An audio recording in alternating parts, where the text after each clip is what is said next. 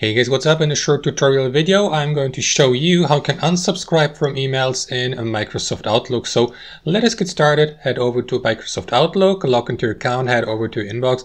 And for demonstration purposes, I'm going to unsubscribe, let's take that email here for demonstration purposes. So left click on it to view it. And there are basically two different ways how you can unsubscribe from emails. The first option, guys, would be to simply scroll down to the very bottom of the given email. And usually you should see an option like unsubscribe from newsletter here at the bottom. However, guys, if that's not the case, which is in this case here, there's also option number 2. What you may do, guys, is click on that icon in the top right corner on these 3 dots, more actions, select block from that menu below, and after that select name of the sender here in the drop down menu you would like to block. Now as you can see, it's in Polish for me, but it will be in English or in your native language for you. So that's basically it, guys. Blocking senders from sending you emails will make their emails go automatically into the spam or junk folder. So it's almost like unsubscribing from the given sender. And that's basically it. Thanks for watching and have a wonderful day.